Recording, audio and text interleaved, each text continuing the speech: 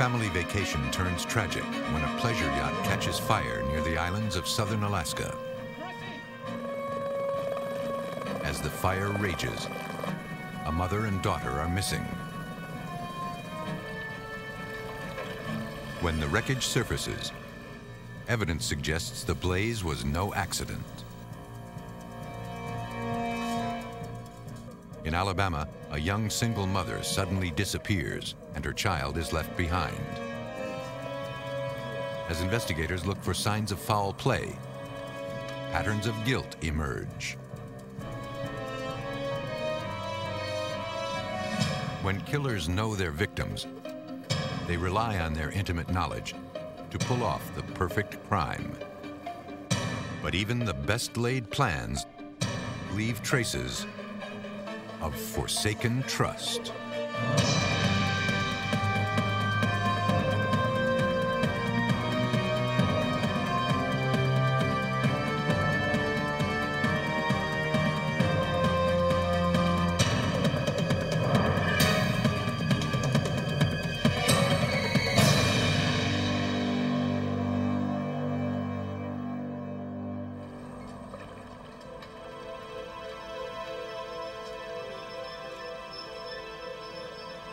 Nestled between the Tongass National Forest and the Pacific Ocean, Sitka, Alaska is a picturesque fishing town in the southeastern part of the state.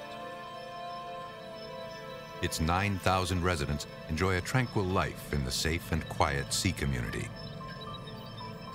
where crime is the last thing on their minds. Air Station Sitka, Pedestrian Force speaking, help you. On June 4th, 1996, business owner Robert Meyer called the U.S. Coast Guard to report an accident. His 50-foot pleasure yacht had caught fire. His wife and daughter were missing. Now, get the Ready Helo online, get the Ready Helo online.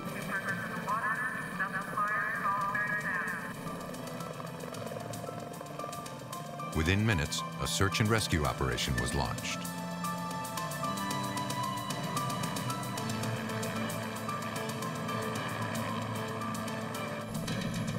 The yacht was completely engulfed in flames, and it was sinking.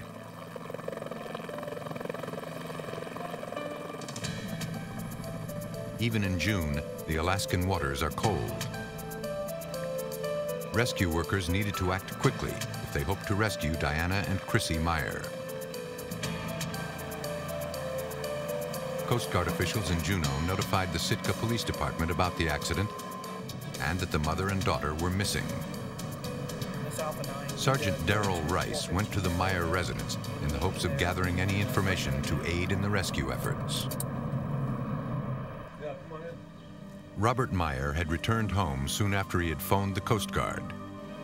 He was exhausted and distraught. He told the officer he had taken his family on a cruise around the islands just north of town. They left 2 days earlier. It was supposed to be their last outing together before his daughter Chrissy went away to college. Sergeant Rice asked about the trip. He responded that this was the most perfect weekend and it couldn't have been any better. We were having a great time. Meyer said that sometime around daybreak he smelled smoke coming from the console, and that the floor above the engine room felt hot. Thinking the boat was on fire, Meyer said he rushed to get his family onto the small skiff and safely away from the flames.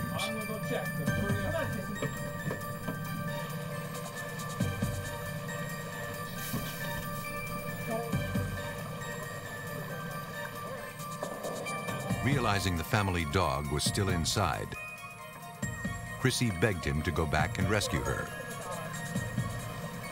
Hey, Daisy, come here. Daisy! Daisy, come on. Daisy!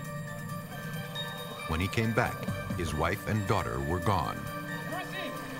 Diana! Chrissy! Diana! Not sure what would have... Meyer went on to say there were 2 to 3 foot swells in the waters. They weren't very good swimmers. He believed his wife and daughter fell trying to get into the skiff. Sergeant Rice asked him if he needed medical attention. Meyer said that he had noticed a scrape on his leg. He must have gotten it as he left the boat. The search for the missing women continued. Search and Rescue Captain Don Cluting organized members from the Sitka Fire Department. We had actually lots of coverage. We had air coverage provided by the Coast Guard. We had water coverage provided by the Sitka Fire Department search and rescue teams, as well as private boats in the area. They followed the current, searching the water and shore for any sign of Diana or Chrissy. But with each passing hour, the rescue workers grew more concerned.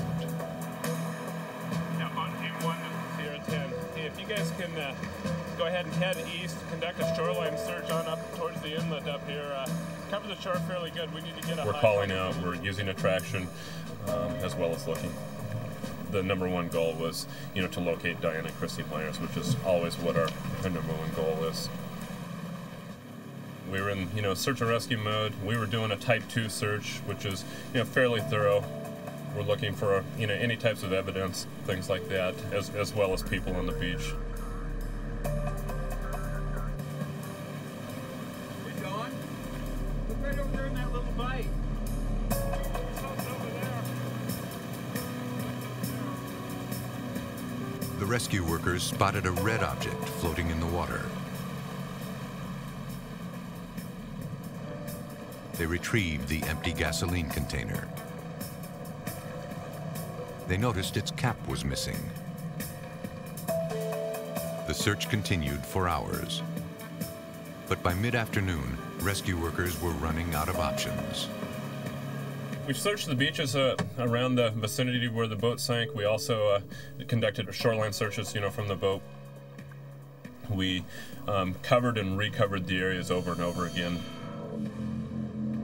We totally exhausted the search areas. The search for Diana and Chrissy Meyer lasted for over 24 hours. The rescue mission was now a recovery operation. The determination was made to, suspend the mission pending further developments. Authorities continued to comb the shores, but now they were searching for bodies. They were also searching for wreckage of the burned yacht, most of which was now at the bottom of the ocean.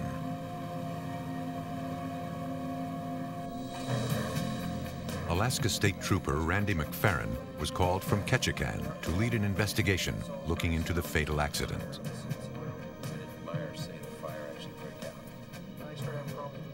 At a briefing, McFerrin viewed a tape of the burning yacht supplied by the Coast Guard. According to Robert Meyer, there were 3-foot swells in the water when his wife and daughter were going from the yacht onto the skiff.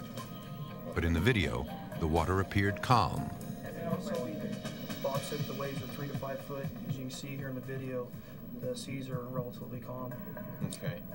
Sounds like he took off from Sitka on Sunday. He was also briefed on Meyer's weekend route the day before the fire. Instead of taking a safer, more inland route, Meyer took his family out into rougher seas. Peninsula, which, long route and a lot of open water out here, rough waters. So why would somebody go out here where it's rough when you can come through here when it's nice and smooth? Don't know. Okay. That's a question. Okay. As the other officers brought him up to speed regarding the investigation, McFerrin noticed some inconsistencies in Robert Meyer's statements. Before they could proceed, a full set of transcripts of all interviews were ordered for comparison. Sergeant Darrell Rice went back to Robert Meyer's house, hoping he could shed some light onto how and why the fire started.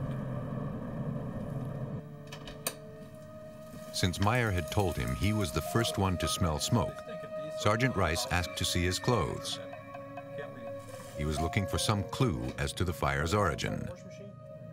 We were invited in the kitchen, and there was a room adjacent to it, a little laundry room that had his clothing in it inside of a wash machine, and they reeked of diesel fumes. Meyer explained that after he discovered the fire, he ran directly to the engine room, where he got some fuel on his clothes. The officer also asked to examine the 24-foot skiff. The boat was retrieved from the beach near Myers Marina and taken to a Coast Guard hangar.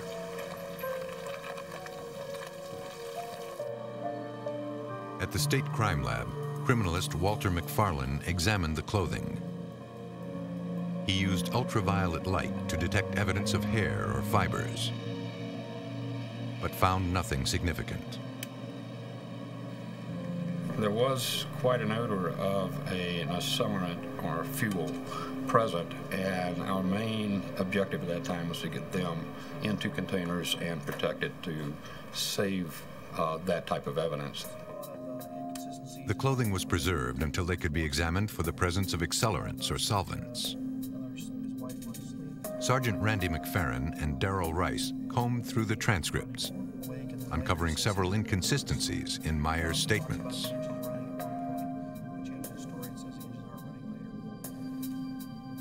In one interview, he described how the electricity went out, then one engine, then another engine, and then he felt fire below decks. In another interview, he said the engine stopped and then the electricity went out. In one interview, he said his wife and daughter were asleep when the boat broke down. In another interviews, he said they were awake.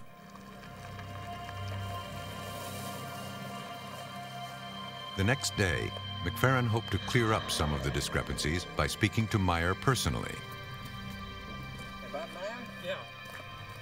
Hi, I'm Sergeant McFerrin with the State Troopers. Yeah. I wonder if you got a minute to talk to me about... But Meyer suddenly would not cooperate and wouldn't talk to the investigator.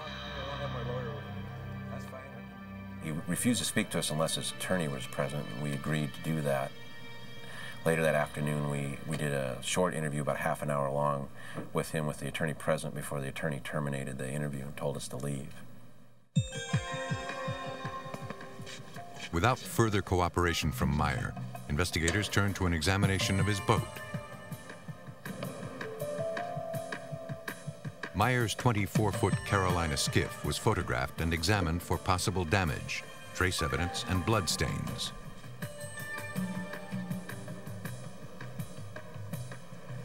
Just beneath the windshield on the cabin, he noticed a small red-colored stain.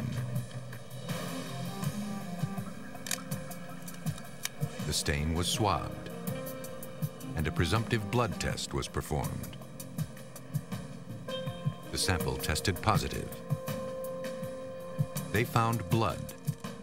Preliminary forensic tests revealed the blood was of human origin. Now they needed to find out whose blood it was. Investigators were puzzled. They had 2 missing women and nothing more. And although there was very little evidence suggesting this was anything other than an accident, the only person who might supply answers now refused to talk. The only other place to look was on the yacht, and that was at the bottom of the ocean. Investigators in Sitka, Alaska began to suspect foul play in a boating accident. Diana and Chrissy Meyer were presumed dead. But they had no bodies and little forensic evidence. Businessman Robert Meyer still refused to speak with police or help in the investigation into the disappearance of his wife and daughter. Efforts to locate and extract the sunken yacht also met with repeated obstacles. While the sunken boat was initially thought to have landed on a ledge, divers and underwater cameras failed to locate the bulk of the wreckage. The boat was missing. The news of the accident spread through the small town of Sitka. If Robert Myers wouldn't talk to police, they soon discovered many would. At the Sitka police station, tips and additional information started to come in. There's a life insurance policy on Myers' wife and daughter you asked for. Okay, I gotta go. 2 days after the fire, lead investigator Randy McFerrin learned of insurance policies Meyer had taken out on his wife and daughter. They were for $500,000 each. Again, it's kind of suspicious. You know, number one, why would you insure a teenager for $500,000? I mean, she's not a wage earner. They're dead, and now you're looking at getting $1 million. Meyer also had complete replacement insurance on his 50-foot yacht, listed on the policy as a Hatteras, a boat worth $250,000. McFerrin needed to learn as much as possible about the Meyer family. Could you tell me what her relationship was like with her parents? It seemed fine. She was really tight with her mother. One of Chrissy's friends told him that she was not aware of any family problems, and that to her knowledge, the Meyer family was close, especially Chrissy and her mother. Do you know if Christine can swim at all? Yeah, we have to take a test. When asked if Chrissy was a good swimmer, she said that Chrissy had taken lessons in school. And if you think of anything more, please give me a call, okay? Contrary to Meyer's claim, his daughter not only could swim, but she completed an advanced course. Like Christine can swim after all. This is a certificate from the school. McFerrin then spoke with a seasonal employee from Meyer's business. The employee said that Robert Meyer was acting strange in the days following Diana and Chrissy's disappearance. He didn't appear to be upset, and he had little input into his family's arrangements.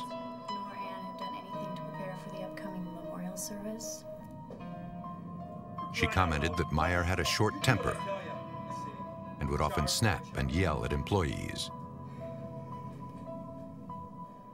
She had seen him fire and rehire employees several times in the 4 summers she worked for him. There were rumors of an affair between Meyer and one of his employees. A neighbor told the investigator she saw an employee come over to Meyer's residence several times when Diana and Chrissy were out of town.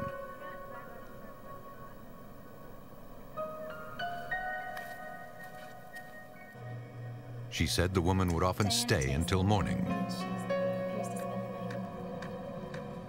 Another curious piece of information came from a repairman who regularly worked on Meyer's yacht. How are you today? I'm pretty good. You got a minute to talk to me? The repairman told the investigator that the yacht was not a Hatteras like Myers claimed, but a less expensive look-alike Meridian yacht, difficult to tell apart.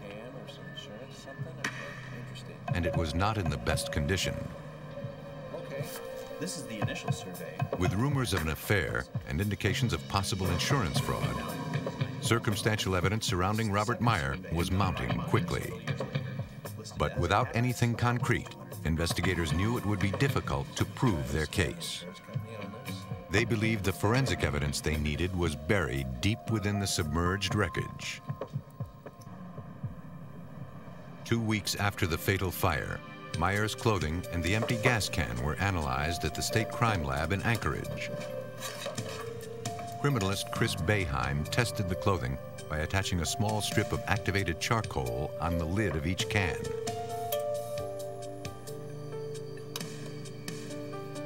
The charcoal would absorb any ignitable liquid. The cans were then placed into an oven and heated to speed up the process.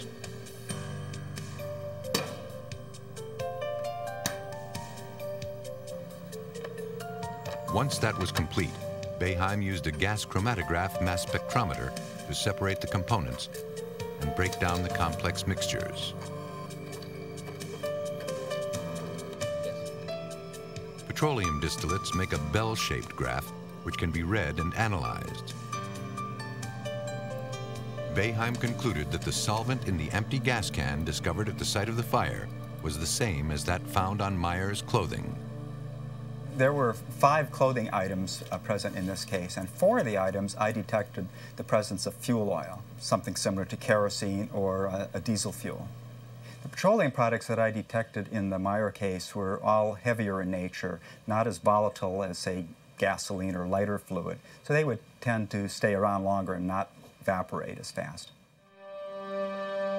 On the surface, evidence was beginning to stack up against Robert Meyer. But investigators believed the strongest physical evidence still remained hidden somewhere at the bottom of the ocean.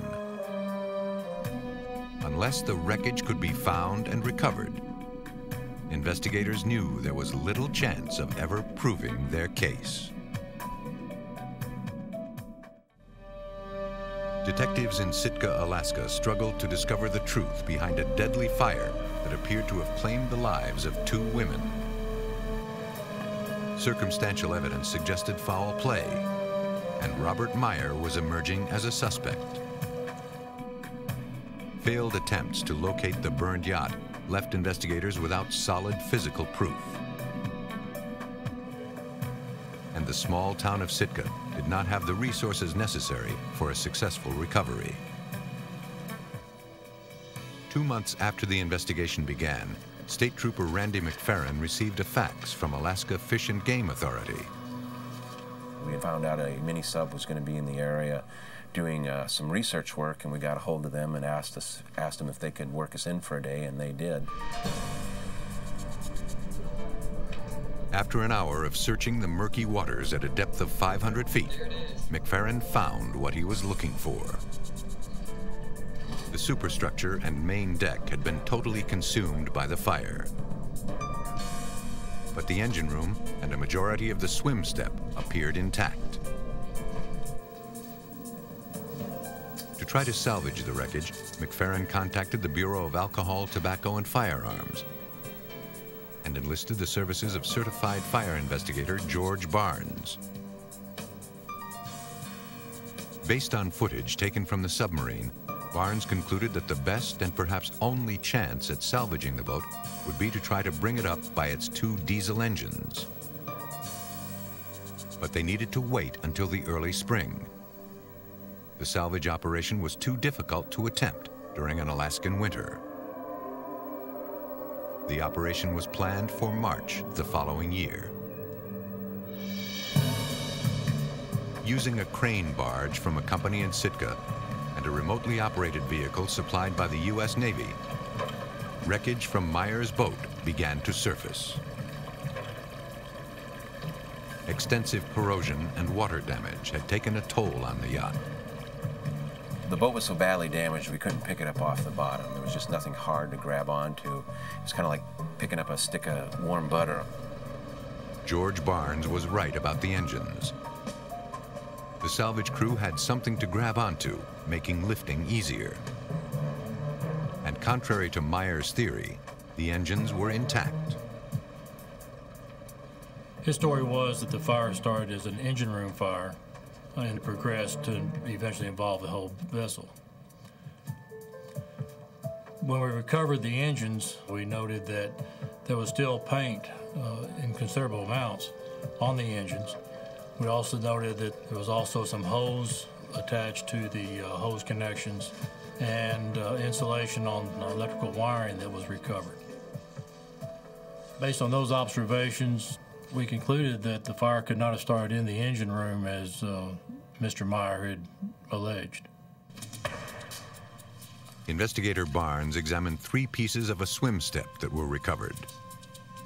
He believed they would prove his theory that the fire started someplace other than the engine room. The wood appeared to be teak and had irregular burn patterns. The right, or the starboard side of the swim step, was severely damaged by fire, and the area nearest the vessel was severely damaged by fire, but the vessel itself was not damaged in that same area. If he was correct and the wood was teak, Barnes knew it would have been difficult to burn. If the fire had started in the engine room, the distance between it and the swim step made the severe burn patterns found on the wood virtually impossible. Because teak wood burns so slowly, by the time the fire reached the swim step would have been submerged and the damage would be minimal. Randy McFerrin had the wood tested to determine its type. Hi, George, it's Randy. Barnes was right. The wood was teak. To test his theory, George Barnes performed an experiment. Not only was the wood difficult to burn, as he suspected, but the location of Meyer's swim step was only 6 inches above water in calm conditions. Mr. Myers had claimed that the seas were 3 to 4 feet at the time of the fire, and we found it rather surprising, if not impossible, for this swim step to have exhibited this type of fire damage when it's constantly being dunked in seawater during these swells. Investigators also knew that without bodies, it would be difficult to determine the truth about the women's death. At the State Crime Lab in Anchorage, Hayne Hamilton tried to extract DNA from a tiny blood stain found on Meyer's skiff. To do this, the scientists tried a new technology at the time called polymerase chain reaction, or PCR. The former DNA analysis required as much stain as the size of a quarter. The newer PCR, or polymerase chain reaction, that we utilized required as little as the dot at the end of a sentence. The sample is mixed with chemicals and heated, then cooled in an instrument to break down, separate, and copy the DNA double helices. After 32 cycles of heating and cooling, the chain reaction of the new and copied DNA multiplied from a few to billions, all with unique genetic markings. Once the process was completed, Hamilton compared genetic markings and was able to conclude that the blood could not have belonged to Robert Meyer or his daughter. But investigators had no way of getting a blood sample from his wife, Diana. Using blood supplied by her biological parents, Hamilton was able to perform a reverse paternity test. The probability that the blood on the skiff was Diana's was over 99%. In one of his early statements, Bob Meyer said that if any blood was on the skiff, it would have been his. He claimed that he cut himself boarding the skiff it had an external gas tank, and he cut his leg, and that blood would have been his. McFerrin believed this was the evidence he needed to arrest Robert Meyer. Although the bodies had not been recovered, investigators now believe that Meyer had murdered his wife and daughter sometime during their weekend together. He then doused his yacht with gasoline and deliberately set it on fire to make it look like an accident. But days before Robert Meyer was due before a grand jury, he was suddenly injured in a car accident. He broke his neck and was paralyzed from the neck down. When this occurred, we were making plans to take this case to the grand jury here in Sitka, and so basically put everything on hold. We're just waiting to see if he was going to survive from his injuries or not. He did survive. He returned to Sitka to face the hearing, confined to a wheelchair. The grand jury handed down indictments, charging Meyer with 2 counts of murder in the first degree, 2 counts of murder in the second degree, arson, tampering with physical evidence, and 2 counts of scheme to defraud.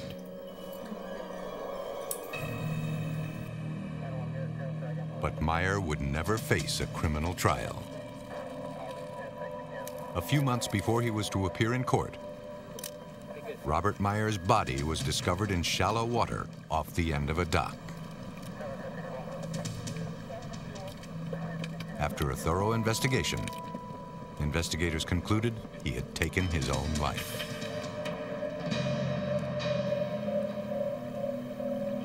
Robert Meyer planned and successfully executed the murders of his wife and daughter. But in the end, submerged forensic evidence proved his guilt.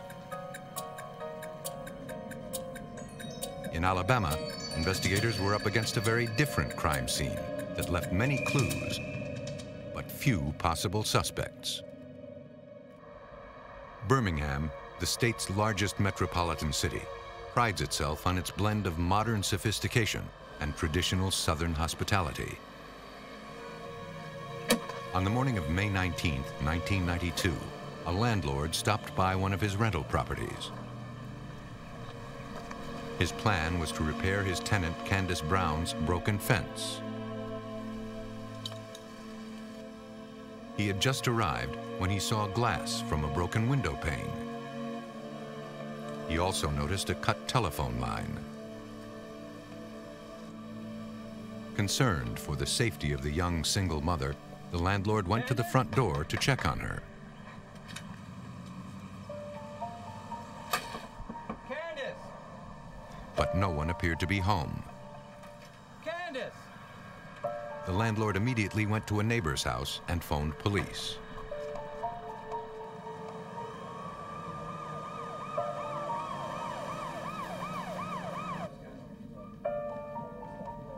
When officers arrived, they discovered a 2-year-old boy sitting alone in a bedroom. But there was no sign of Candace.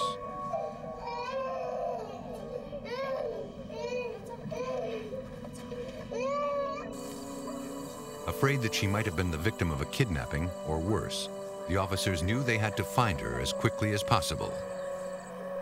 Detectives and volunteers set out to search the neighborhood and the nearby woods. The K-9 unit was brought in to help find the young mother.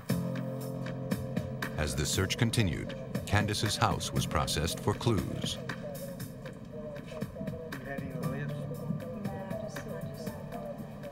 Although the phone line was cut and the window was broken, there was nothing inside suggesting robbery, and no signs of visible struggle. This puzzled veteran homicide detective Steve Corvin. Inside the home, we found very little evidence. Nothing was disturbed, the house wasn't ransacked, there didn't appear to be anything missing. Outside, forensic investigators photographed and bagged the broken pieces of glass. The broken window was the point of entry. And there was another potential clue. Hey, detective, I think we got something over here. A shoe print discovered on one of the pieces of glass showed visible and distinct markings. The freshly cut phone line was also removed and taken as evidence.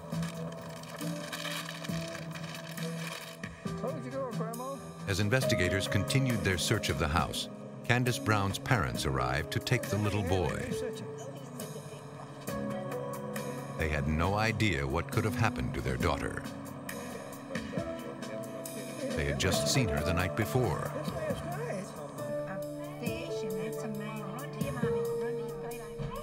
Candace left her son at their house while she went out for a few hours.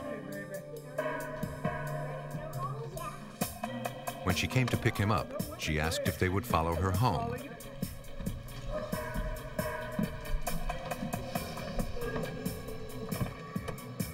Her parents said that she had been nervous lately.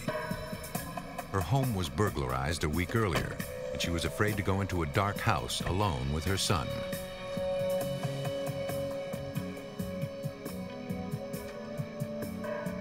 But after turning on the lights, she smiled and waved them off.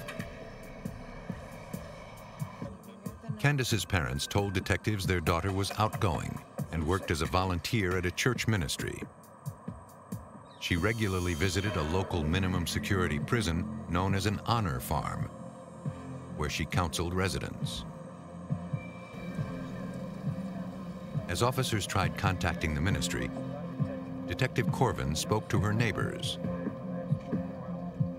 One neighbor said she saw something suspicious. She looked out the window the night before and noticed a man in an unfamiliar vehicle parked outside Candace's house. Although she didn't get a good look at the driver, she described the car as a white Honda Accord. Several hours had passed, and the searchers still had not found Candace. To get more accurate information on the shoe print found outside Candace Brown's house, the glass was sent to the State Department of Forensic Sciences lab. Forensic examiners analyzed the print to try to determine the size and make of the shoe.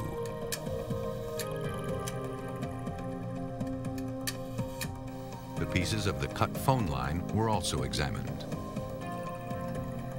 Technicians hoped that the particular cut in the line would help them identify the type of tool used to sever the wire.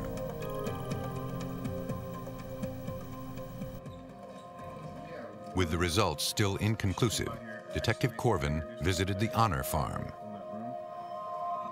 Candace's parents gave the detective the name of an inmate that was an old friend of hers. The friend told the detective that he and Candace went to high school together. Absolutely, absolutely. I mean, in there is where they met. And that Candace regularly came to the Honor Farm to visit him. The friend also said he introduced Candace to another resident. Michael Land came to 2 or 3 meetings with Candace and seemed interested in her ministry and her desire to help him get back on track. He went on to say that since Michael Land had been released already, he had asked him to go check up on Candace for him. I just hope you can figure it out because... Detective Corvin performed a background search on Land and discovered he had been in prison before. With Candace Brown still missing and time running out, detectives felt they now had a potential lead. And they set out to find Michael Land. Detectives in Birmingham, Alabama were investigating the suspicious disappearance of Candace Brown. It had been more than 2 days, and with each passing hour, the hopes of ever finding the young mother alive faded. So far, the most promising lead was a known felon named Michael Land, who Candace counseled in prison.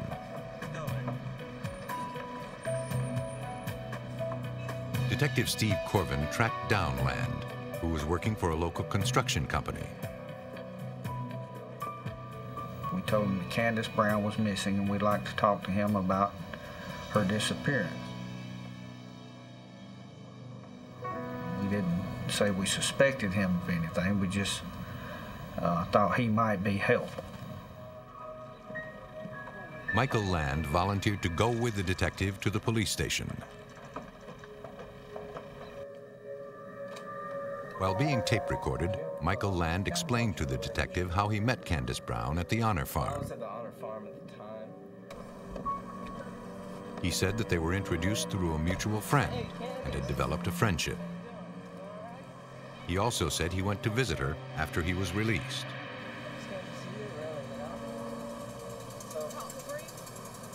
Well, you know, we talked and we did form a friendship. With the tape still rolling, Michael Land denied having any knowledge about Candace's whereabouts. Well, she would come in. On the night of her disappearance, Land claimed to have been at his girlfriend's house. It was more really He said that he slept in his car outside her house that night and was nowhere near Candace's. But at one point during the interview, the detective noticed something suspicious. While Land was talking, he crossed his legs. The print on the bottom of his shoes looked similar to the print found on the broken piece of glass. To rule out Land as a suspect, the detective asked if he could examine the rest of his clothing.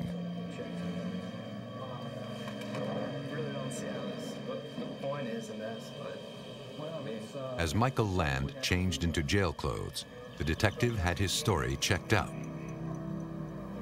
A police officer went to visit Land's girlfriend at her house. She claimed that she did not see Michael Land at all the day before, and that to her knowledge, he had not slept in his car outside her home. Land's shoes and clothes were sent to the police lab, where they were examined. The clothes provided no clues, but forensic scientist Phyllis Rowland found several stains around the toe of the tennis shoe that looked like blood. In looking for stains and identifying them as blood stains, I will visually look at the item of evidence for primarily reddish-brown stains or stains that might look like blood, and remove a very, very small amount of those stains and use a chemical test to determine whether they give a reaction that is indicative of blood. The blood found on the shoes was human. Detective Corvin confronted Michael Land, and Land asked the detective to turn off the tape recorder. He wanted to come clean. Land admitted to breaking into her house a week earlier, but claimed he didn't take anything. He then said that on the night of Candace's disappearance, he ran into two guys named Tony and Edward. Tony and Edward wanted to know if he knew of any easy places to rob, and Land told him about Candace's. He said that he went with them, but that the two guys started to get rough with Candace. He confessed that the blood on his shoes happened when one of the guys gave Candace a bloody nose. But after things started to get violent, he got scared and left. He had an answer for everything until we started being able to show that there was inconsistencies with what he was telling us. Then he would make up something to cover that. He said that one of the guys slapped her to the floor and bloodied her nose. And we said, well, we didn't find any blood on the floor. There was still some hope that Candace was alive. Investigators asked Land for the keys to his car. Not knowing what they might find, the officers got verbal authority from the district attorney to open the trunk.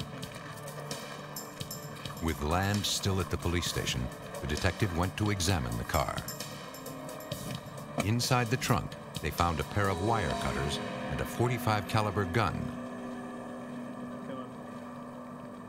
But no sign of Candace. The car was impounded while they waited for an official warrant. The detective had enough to hold Michael Land for 48 hours while evidence could be processed and an arrest warrant issued. Police still didn't know what had happened to Candace, but they feared the worst. We had come to the conclusion that she was probably dead, but we had no idea where to look. He didn't admit that he had harmed her in any way, and his only connection to it was that he was there with two men.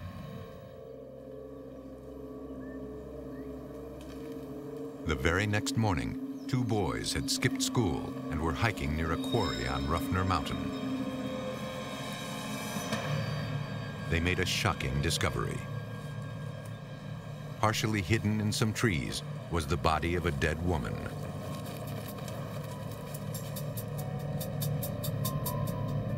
Detectives were called to the scene and photographed the body. Detective Corvin recognized the body as Candace Brown. She had been shot once in the head, and there was evidence of possible sexual assault. After days of searching, detectives' worst fears were confirmed. A young mother was dead, and all the evidence seemed to point directly at Michael Land. And now, detectives needed proof. Police in Birmingham, Alabama were now investigating a homicide. The body of Candace Brown, a young mother, was found in the nearby woods. And all of the evidence pointed to Michael Land, and the detectives now needed to prove he was a killer. At autopsy, it was confirmed Candace had died as a result of a single gunshot wound to the head. The bullet was removed and sent to the ballistics lab. There was also evidence of sexual assault. Although Michael Land admitted he broke into the house, he maintained two other individuals attacked Candace. Land referred to them only as Tony and Edward. Detective Steve Corvin suspected he might be lying. We didn't believe that these men were real to begin with. When somebody gives you a real generic name and and they just met them and that sort of thing, you know that it's pretty much fictional. Forensic examiners made a print of Land's shoes. It was then measured against the print found on the glass. They concluded there was only one perpetrator in the house, and the prints at the crime scene matched the shoes worn by Land.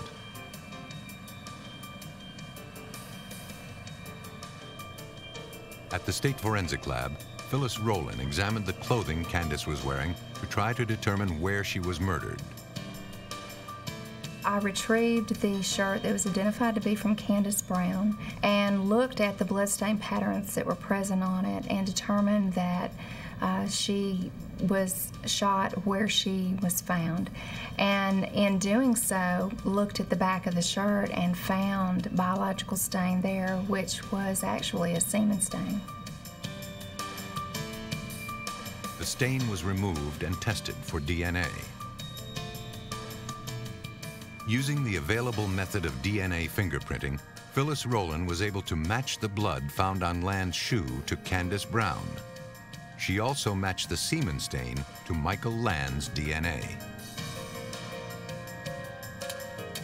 The only thing left to do was to confirm the .45 caliber weapon found in the trunk of Land's car was the actual gun used to murder Candace. Ballistics experts conducted tests using Land's .45.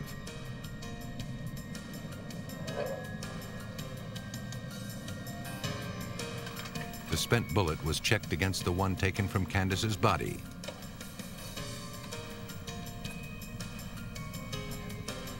There was a match. Armed with overwhelming evidence, Michael Land was placed under arrest. Do you want me to tell you more? I'll tell you again. Do you want to hear again?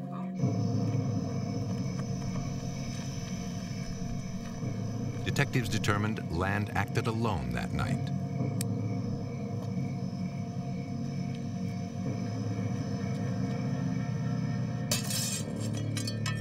After cutting the phone line, Michael Land broke the window and entered the house.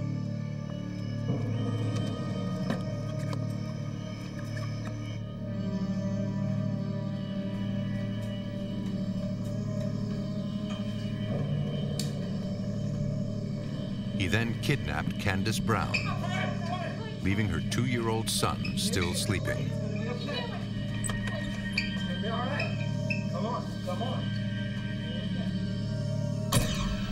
Because the murder was committed during a kidnapping and burglary, Michael Jeffrey Land was convicted of 2 counts of capital murder and sentenced to die. When killers strike those they know, they shatter the bonds of confidence and trust. But for detectives and forensic investigators, it is often the evidence of that forsaken trust that helps bring the murderers to justice.